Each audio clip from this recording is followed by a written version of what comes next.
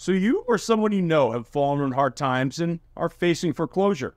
It happens to the best of us, with the majority of the times from situations that are out of our control. Divorce, illness, death, and job loss are some of the reasons that come to mind. I know how it feels. I too have fallen on hard times. I can also remember being a kid and, well, losing our family home. I've been there and remember the helping hand that my parents received. My name is Jeff Chubb, and I'm a recovering investment banker turned real estate agent, and I've sold more than 1,000 houses. And I have extensive experience in working with folks who are facing some hard times and even harder decisions. It doesn't matter where you live. It doesn't matter where you are in the foreclosure process. Give me a call, shoot me an email, or stop by youtuberealestateagent.com and fill in your information, and then we'll reach out to you. I'm hoping to be your helping hand through this tough situation. Now, it's important to know that your options change depending on how much time you have and where you are in the foreclosure process. You will have a lot more and, frankly, better options available if you have just missed your second mortgage payment compared to having a foreclosure date on your house tomorrow. We are going to talk about all the options available to you shortly, but first, let's make sure we understand the foreclosure process. Remember that not all situations are alike. As an example, your reserved special rights if you're a serviceman and away in active duty, or even if your loan is an FHA loan. If that is the case, then you will have a little more time than a conventional mortgage situation. So the process, know that process. And timelines do vary from state to state. In some states, it's like a foreclosure fast lane compared to other states where the process can give a homeowner a little bit more time. The first step of the foreclosure process is the actual default. This is when a borrower misses their first payment. Every mortgage offers that 15-day grace period with a minimal late fee if it's paid anytime from day 16 to the end of the month. At 1 month, the bank will send a missed payment notice, and the second month of missed payments is when a bank will send a demand letter. I call this the pre-foreclosure period. Depending on the bank and the time period, the bank will send a notice of default in between 90 to 120 days of missed payments.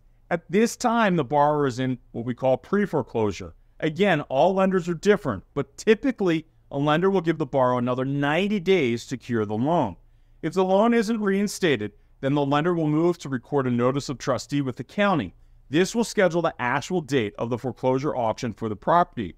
It's important to know that a property owner has an equitable right of redemption where they can pay off the loan and all accrued fees up to the auction and save the house from being foreclosed on. Now, I've stopped properties being foreclosed just hours before they are to be auctioned off. You're going to talk about a nerve-wracking situation. The fees that are owed are not just the missed mortgage payments. A property owner would owe the missed payments, additional interest on the missed payments, all late fees, as well as the attorney fees that have been accrued during the foreclosure process. This is why getting ahead of this situation sooner rather than later can be very beneficial. Let's talk about your options. If you've missed just one or, well, two payments, then you may be able to be a little creative here.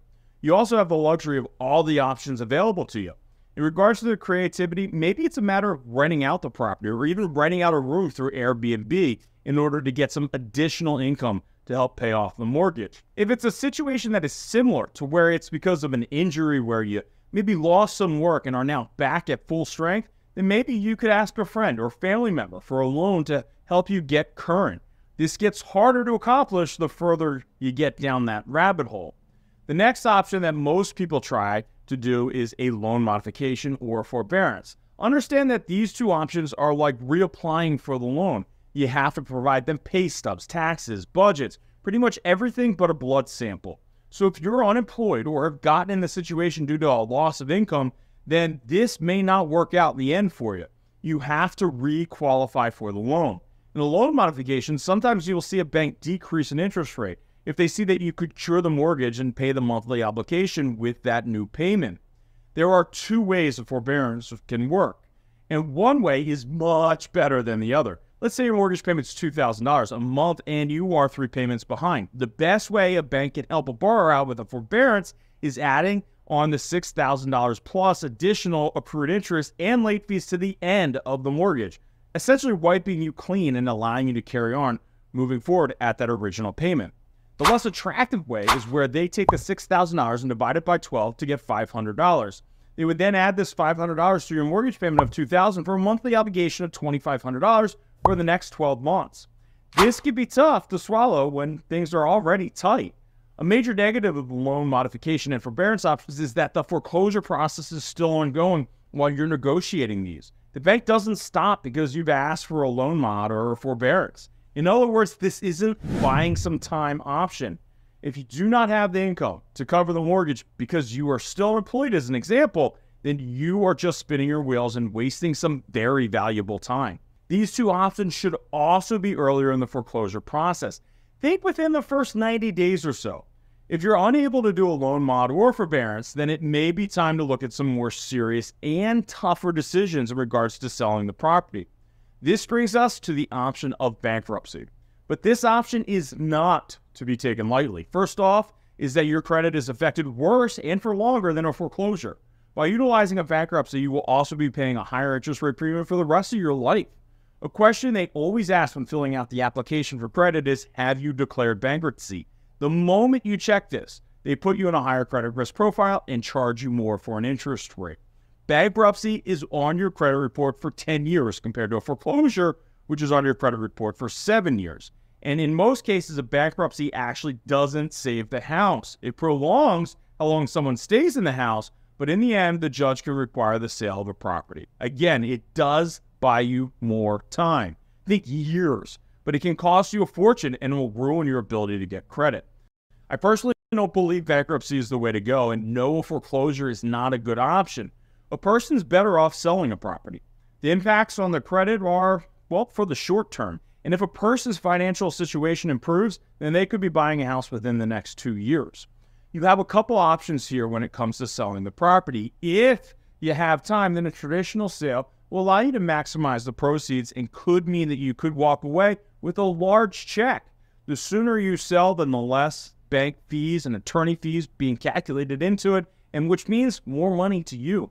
And this, of course, all depends on how much equity you have in the property. But again, this is only if you have time. If a foreclosure date has been scheduled on your house, then this is not a realistic option for you. If a homeowner is in the ninth outlet, then there are really only two options available to them. The first is selling the property to a cash investor. Now, the cash part's very important, as you need to know it's a bulletproof sale and that the actual sale will go through. Ensure it is a reputable home buyer, as your financial future, it depends on their ability to purchase your home. These buyers only buy homes at a discounted price, but this will at least allow you the option to walk away with something. And the last option is to sell the property subject to. This essentially means where an investor steps in and pays off what is owed in bank payments and plus fees and attorney costs to reinstate the loan. Remember, they can do this all the way up to the auction date.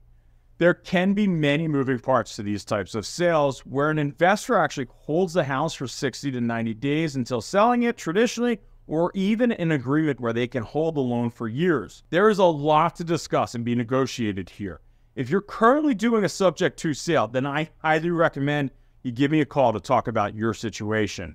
The benefits of selling a house through any of these measures are that it's free for the homeowner in the sense of, well, the cash or subject to sales. Yes, you would pay a realtor fee when selling traditionally, but you've maximized the sales price and thereby the amount of equity you have in the property. The realtor fee is nothing in that case. Another benefit is that there is no foreclosure on your record, so your credit is more quickly repaired. And here's a huge one. There's no deficiency judgment.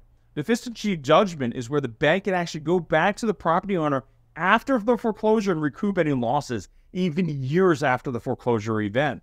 So what is it that a person should not do if they are facing foreclosure? They shouldn't do nothing. Doing nothing is the worst thing a person could do. A property owner needs to be proactive in this situation. The longer they wait, then the worse the outcome for them. And this includes hiding from the bank. Pick up the phone when the bank calls. Tell them you're still living in the house and that you are not able to make a payment. If you don't talk to them and tell them that you are still living in the house, then they will move your foreclosure up to the urgent pile and foreclose on you quicker. A house being occupied is a way of insurance for the bank. This means that the utilities are on and that no one is going to come in and vandalize the property. You also do not want to move out. If a bank figures out property is vacant, then they are going to rush that foreclosure. And why would you want to move out? Stay in the property for as long as you can and avoid paying rent. And if you're foreclosed on, then don't move out. Wait. The new owner or bank will come knocking. They will first ask you to leave voluntarily. Don't do that. They will eventually offer you cash for your keys. Basically, they will pay you to leave the property, as that is a lot less expensive than going through the courts in order to get rid of possession. Do not make partial payments. The person on the phone will handle you to do this. Do not do it. This will not slow down or delay the process. If foreclosure is inevitable, then hold on to that money. And one last thing, know that foreclosure is very public. Notices are put on doors, names are put online, and in newspapers announcing a foreclosure. And worst of all, Zillow will also list this as a pre-foreclosure. The Zillow aspect is like putting a loudspeaker out to friends, family members, and coworkers. It's so annoying, and it's just plain wrong. Again, my name is Jeff Chubb with the Chubb Homes team. I hope that you found this video helpful should you or anyone you know be facing foreclosure. As I mentioned earlier, I'm here to help. I can offer you advice, help you with recommendations of professionals that can help you, and I can even purchase your property. I'm here to help you whether you're in Massachusetts or anywhere else in the country. Your location doesn't matter. I can help either way. My information is in the description below, or you can go to youtuberealestateagent.com and fill in your info, and then we'll reach out to you right away. Again, don't hesitate reaching out with questions. I'm looking forward to helping you.